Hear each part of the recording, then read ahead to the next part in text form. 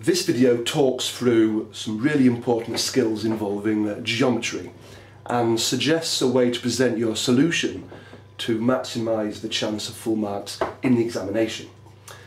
Now we've got this picture, or this diagram, and we've been asked to show that x equals 22 degrees.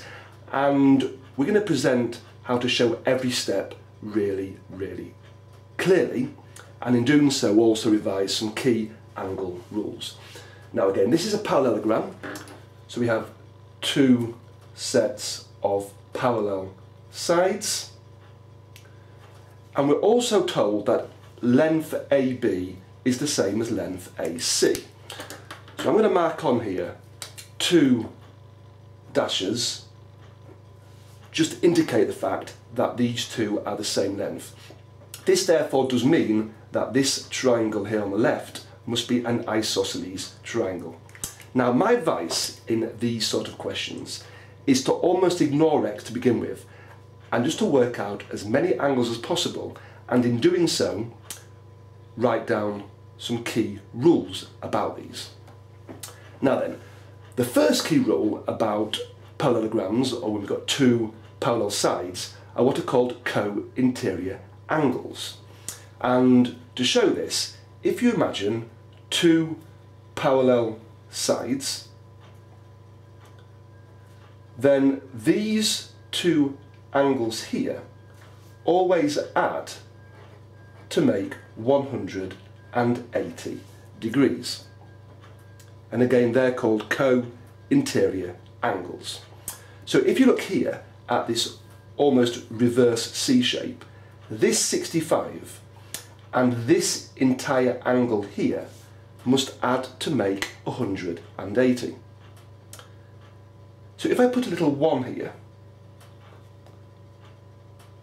I can therefore find out how big that angle is, because 65 plus 72 plus this extra bit of angle here must equal 180 degrees.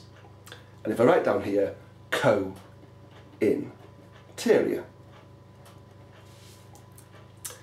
so I can therefore find out what this missing angle must be to add to make 180. Well, 65 plus 72 is 137, plus this extra bit is 180. I can therefore deduce that this missing angle must equal 43 degrees.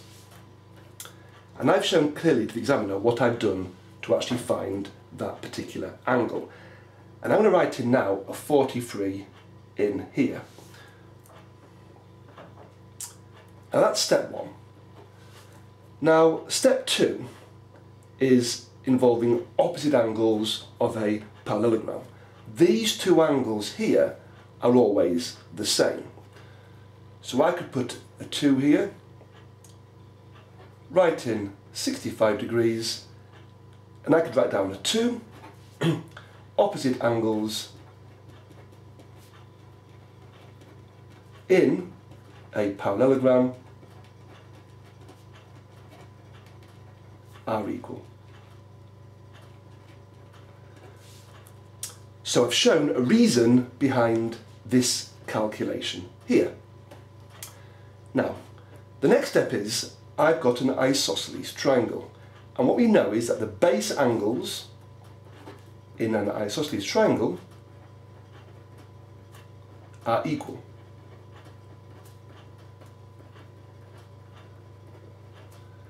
This therefore means that I can find out this angle straight away. This has got to be 65. And all I'm doing is filling in angles as I find them, because I've now almost got enough to find x, because x is inside this little triangle here in the shape. So if I can find this angle, I will know 2 of the 3 angles. Well, I can find angle 4 pretty easily, because angles on a straight line add to 180. So if I work out 180, take away 65, I can find out the leftover bit, i.e. angle 4. So 180 take 65 is just equal to 115 degrees. So therefore that must be 115 degrees. Now, we are almost there now, because we know two of the angles, and the question is what is x? Well, for my final step, if I put a 5 here, I can write down angles in a triangle add to 180 degrees. If I then do 180 minus 115, take away 43, that leaves me with 22 degrees, which is as required in the question. And the key thing here is that every step I've done has been really clearly and carefully labelled. I've then written down a set of instructions which shows my reasoning and logic behind each of my steps. And if we follow that process, then we can guarantee to get most, if not all of the marks in a question involving geometry.